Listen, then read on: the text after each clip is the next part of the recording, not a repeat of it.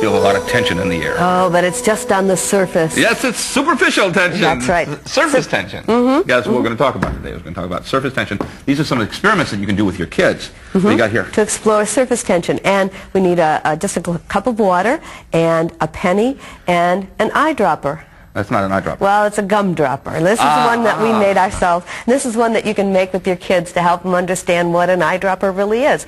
Just a straw, and you just... A gumdrop. And a gumdrop. Stick it on the end, and you have it. There it is. Oh, that's cute. Yeah. So I'm going to see how many drops of water we can dance on the head of this penny. Oh, it's heads up? Heads up. Okay, so you're going to put water right there. Right there. Let me see. How many drops do you think we can fit on there? 5. 5? Okay.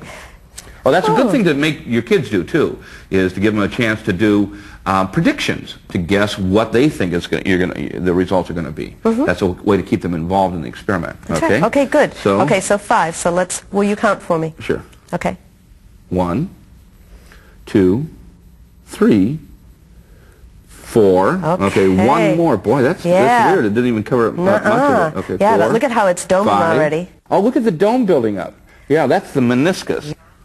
7, 8. The dome. Oh, there goes. There it goes. 8. There it goes. Okay, 8. And poured over the side. That's cool. Yeah. Okay, and now what you can do with your kids is you can say, well, would it work differently if you had soapy water? You're right. Or what if we use the other side of the penny? Or if you use the other side of the penny, would it be different? Now, this is all an experiment that you can do on surface tension.